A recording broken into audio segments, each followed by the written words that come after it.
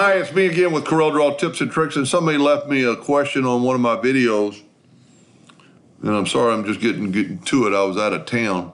But we're going to contour this thing 2 inches to the outside. And what she was stating, well, you know what? Let's do it just a 1/2 of an inch to make it a little bit smaller. What they are saying that when they doing it for the, and then they want to print it off for the customer, and they change their page to like 8.5 by 11 to print it off on a printer. Let's turn this thing, let's rotate it. You can't really even rotate a contour because it's a fixed problem right now. But, well, just forget it for right now.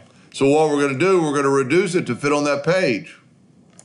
But the contour becomes very large, much larger than it was. So what you could do in that case, if this is that scenario, you need to select it all, go up to Object and break contour apart. Then you could actually do this, and it doesn't really matter because it's a hairline, but you've got several objects, and you could click right here, Scale with Object. Now we should be able to rotate this guy, so let's select it all, and let's rotate it 90 degrees so it'll fit on the paper, and then let's reduce it. Now your contour is relatively the same, at least the same looking size.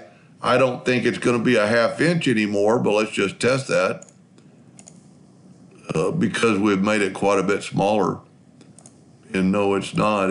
But it's relative to the picture, the size that they're going to contour it.